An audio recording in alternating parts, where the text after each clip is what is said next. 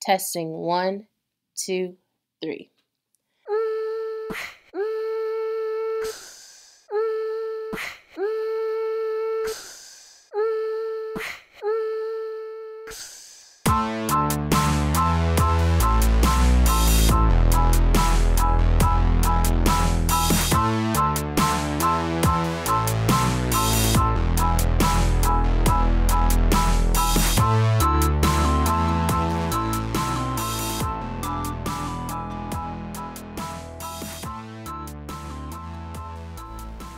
Hi everyone, and welcome to another Woke Wednesday. This podcast was created to shed light on different societal issues which have been at the forefront of public discourse through one of the most divisive times in American history. More so, it was created with the intent of allowing those that have often been neglected, shunned, or misunderstood to have the chance to share their experiences and thoughts. I hope this dialogue encourages critical conversation and activism amongst all listeners, and I hope you'll tell all your friends about it and share it on your social platforms. Y'all, sometimes when I'm recording these, I really feel like I sound crazy. Like, I don't like the way my voice sounds in my microphone, or really in general, so I feel like I sound crazy. And when I am speaking, to me, I just sound like I'm 2 years old. I mean, I know I'm not, obviously, but I just feel like I sound like I don't know what I'm talking about. Even though I know what I'm talking about, and y'all know I know what I'm talking about, I feel like I sound like I don't. And the other day, someone tried to break into my house, so I have been like on alert because I was scared. It was at 1 a.m, and someone tried to get into our house, and then the Houston Police PD didn't show up for like 30 minutes. And they were like, oh, it was probably someone drunk trying to get... First of all, y'all 30 minutes late. What if I was dead by then? Second of all, how do you know if it was somebody drunk? Like, what if they were really trying to get in? I have nice things that I'm sure people want. I thought... Then one of my friends, who's a police officer, he was like, you had to make it sound urgent. And I was like, I thought all of our calls to y'all were urgent. And I really wanted to say, this is why I don't like y'all right now, because y'all just be doing the most. And then you would have taken 30 minutes to show up. What kind of mess is that?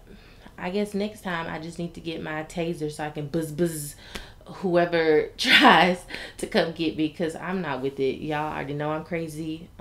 They have met the right one if they want to try to come and get me. Anyways, let me talk to y'all about these current events. For 5 straight weeks, protesters have been returning to the streets of Paris. The movement started in opposition to a fuel tax increase and grew into a broader rebellion against President Emmanuel Macron. Last week, Macron bowed to the Yellow Vest's principal demands. He halted the fuel tax and increased the minimum wage. Il a pu m'arriver de vous donner le sentiment que ce n'était pas mon souci.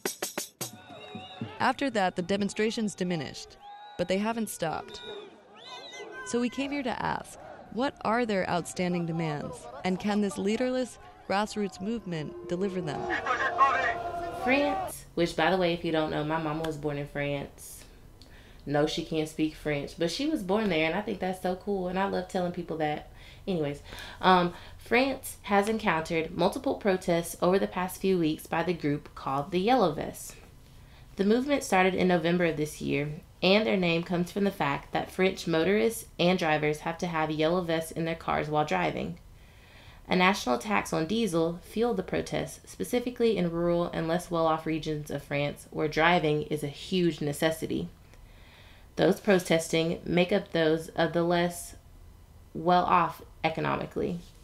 However, the movement has gained support from a wide array of French citizens. While diesel prices might have been the catalyst for the movement, the Vests are also looking at the government policies that began in the beginning of 2018 when the French government imposed an extra 7.6 cents for each liter of fuel bought. France's tax on fuel is estimated to be one of the biggest ones out of the entire European Union. Another point of frustration from the French protesters is that the government also cut down on speed limits on their secondary road networks, which was enforced to reduce the number of road deaths. The French responded with saying that this implementation would not show a significant decrease in the number of deaths and was only done to, quote, fill the pockets of the government. The French president responded to the protests saying that the tax on fuels are needed in order to eventually rid the republic using environmental polluting fossil fuels. Yes, trying to stop climate change, which I told y'all is real, because it is. In his response, that those complaining about the increase in gas prices are the same ones complaining of their children suffering from the pollution from these gases, is honestly an interesting take, because the environmental cost of climate change does typically tend to hurt lower income areas more so than the rest. So there's actually validity in both sides of the argument if you really look at it. He also responded with a recent financial proposal that he hopes would calm the protesters. However, many of them are super disappointed in this new financial plan that he claims will be put in place within the next month. The plan consists of an increase on the amount minimum wage workers would see on their checks, exemption from taxes on overtime, and Social Security taxes for those that are retired. Now, is this actually going to be enforced?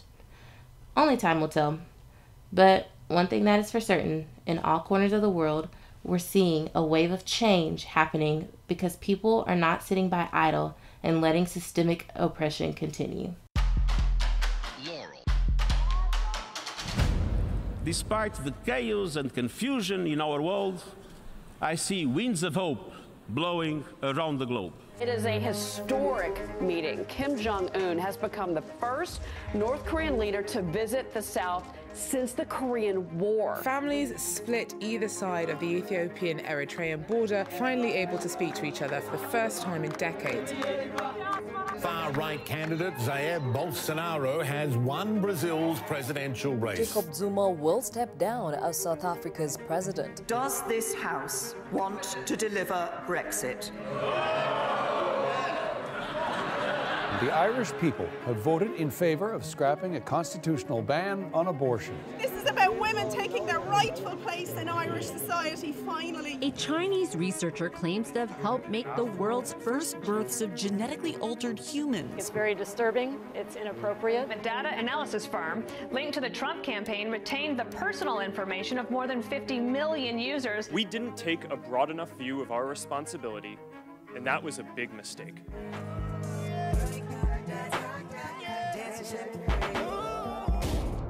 17 people killed in connection with a mass shooting at a Florida high synagogue in Pittsburgh. The gunman opened fire during morning session. And I don't want prayers. I don't want thoughts.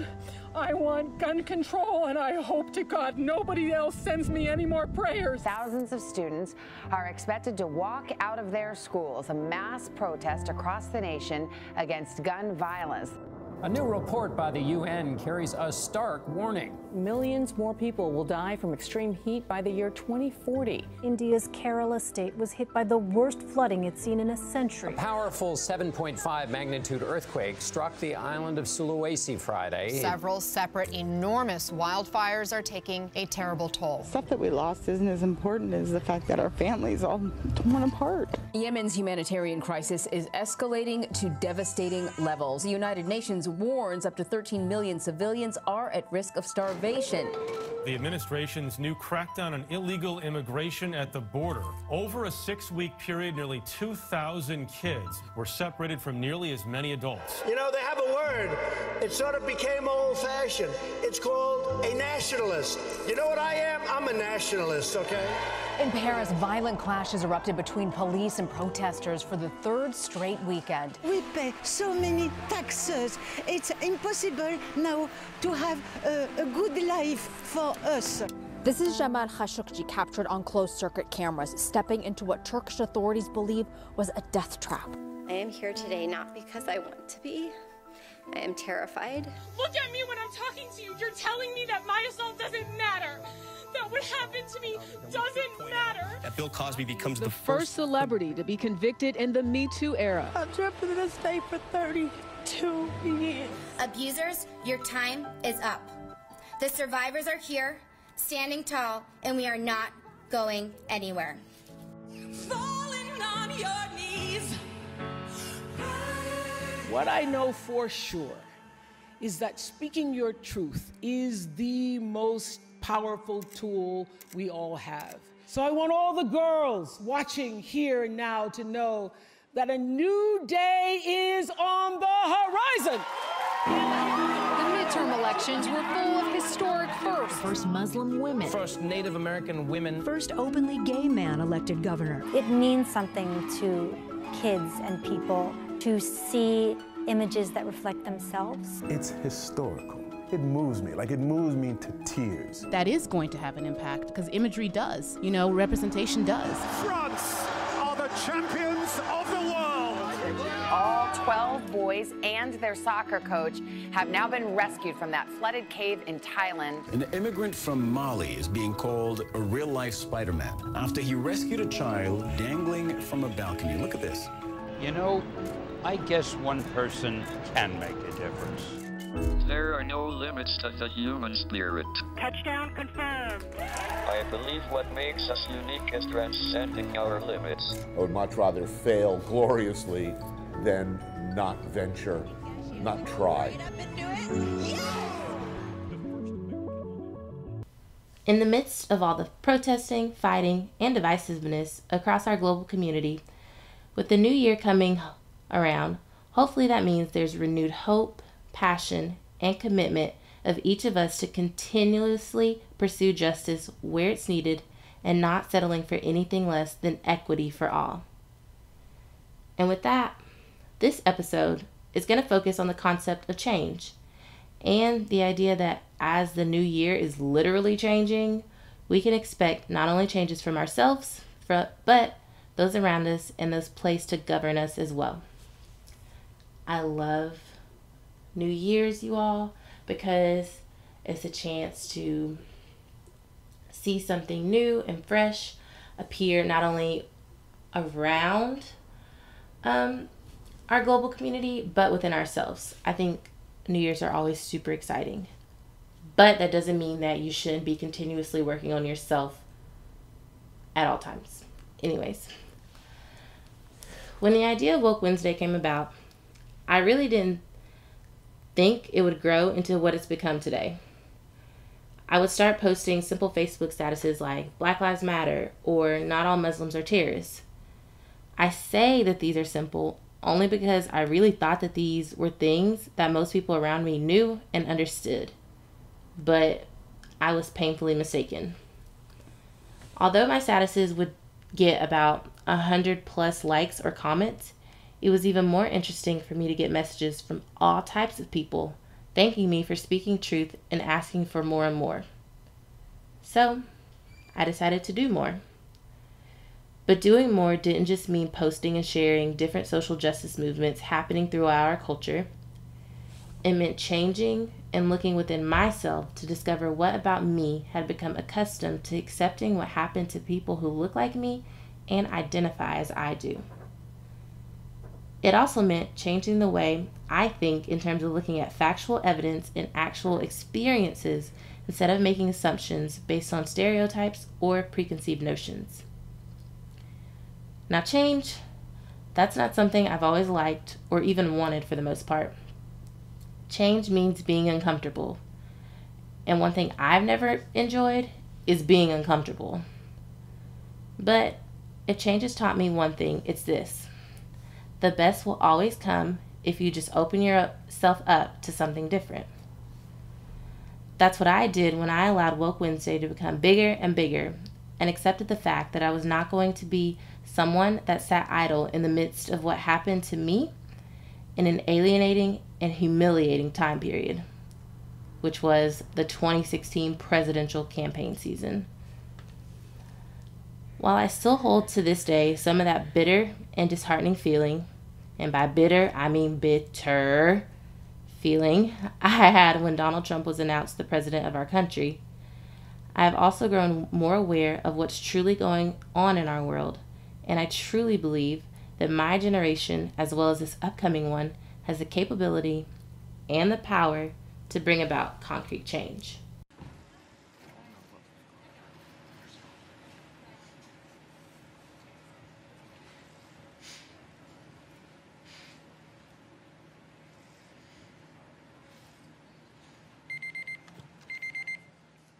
Since the time that I came out here, it has been 6 minutes and 20 seconds. The shooter has ceased shooting and will soon abandon his rifle, blend in with the students as they escape, and walk free for an hour before arrest. Fight for your lives before it's someone else's job.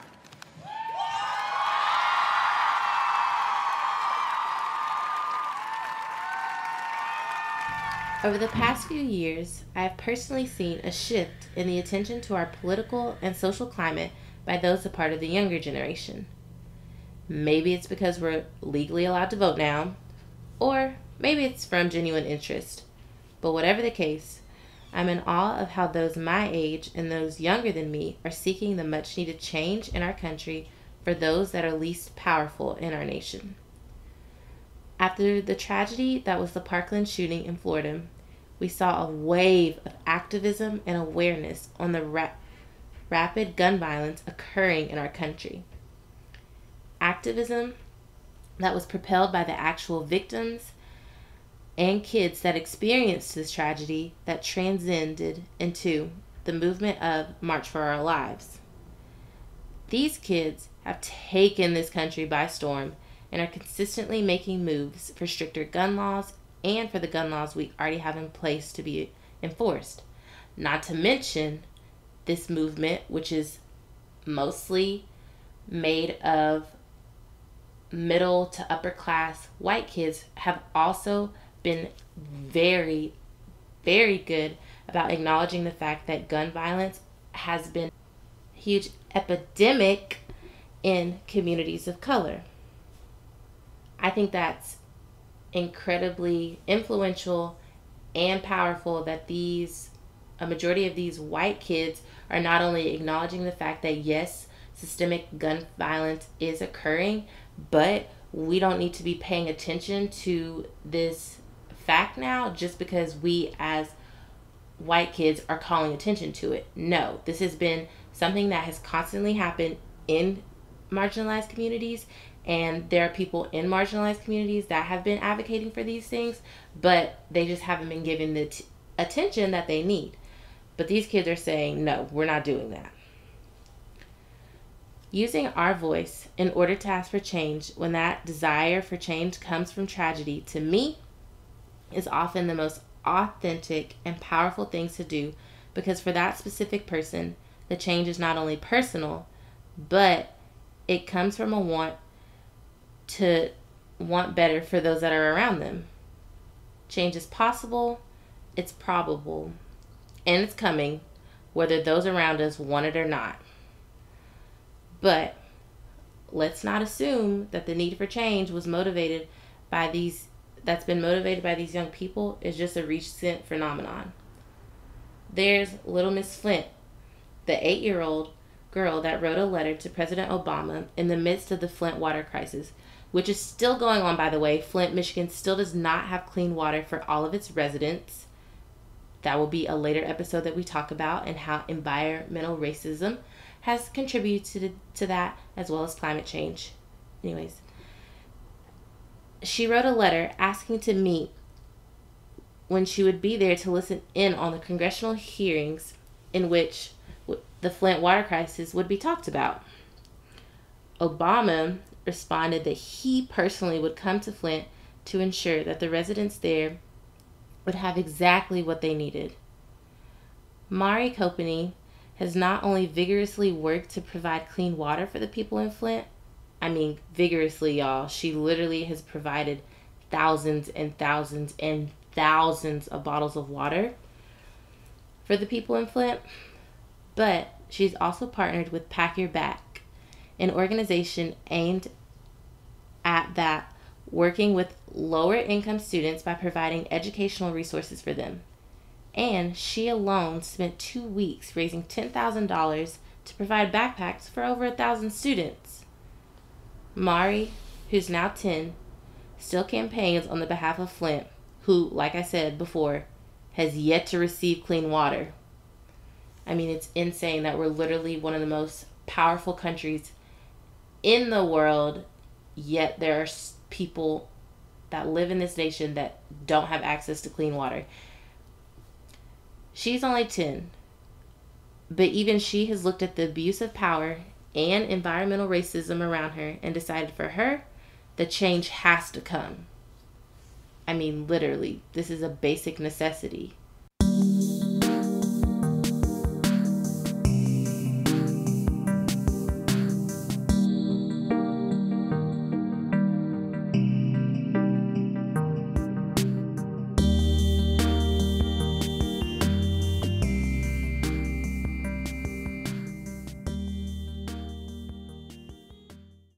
As we're moving into this new year, I want to be super clear in saying that change, although maybe slow at times, it comes.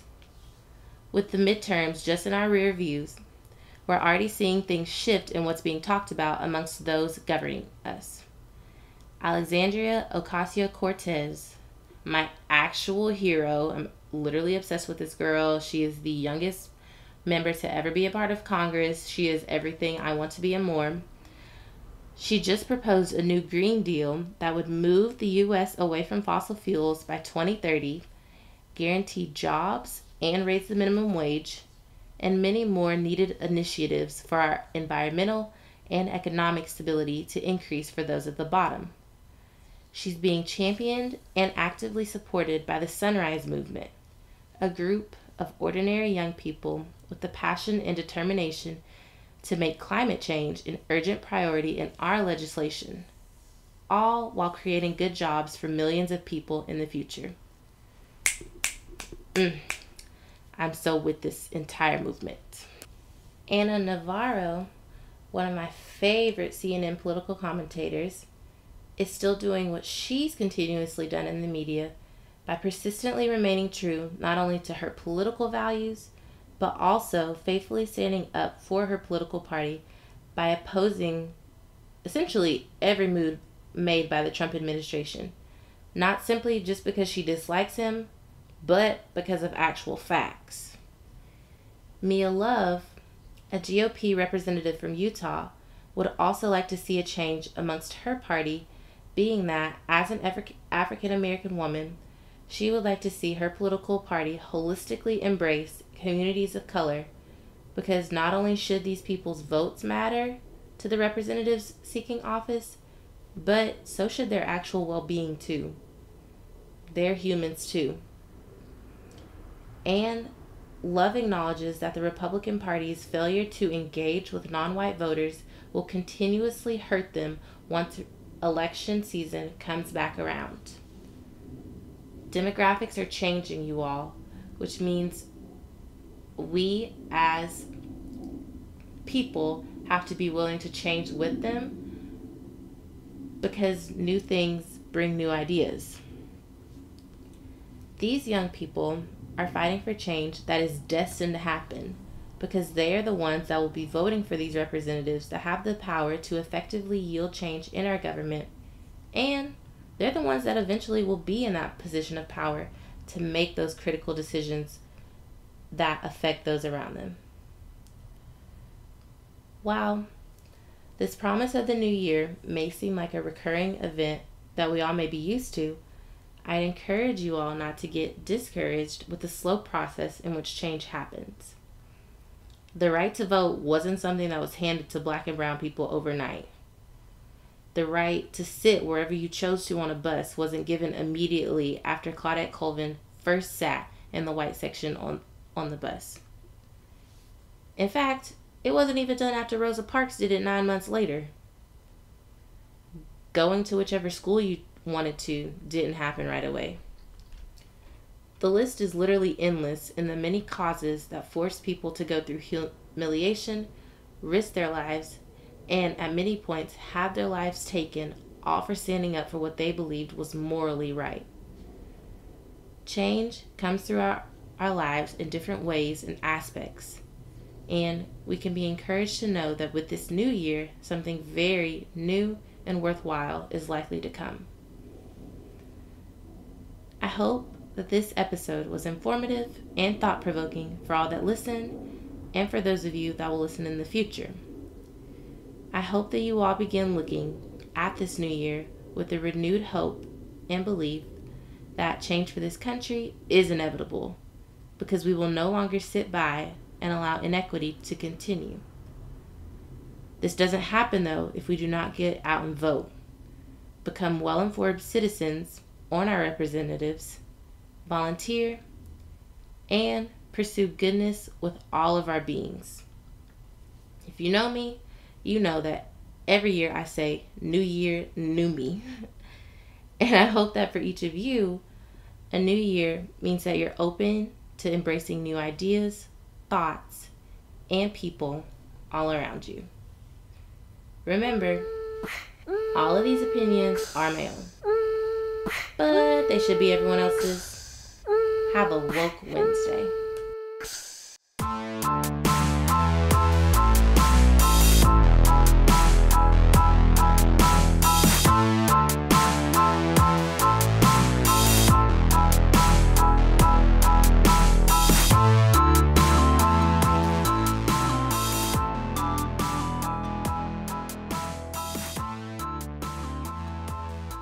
Thank you for another Woke Wednesday.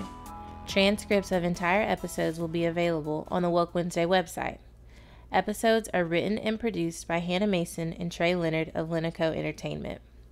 Episodes are hosted by Hannah Mason and edited by Trey Leonard. All graphics are designed by Anna French,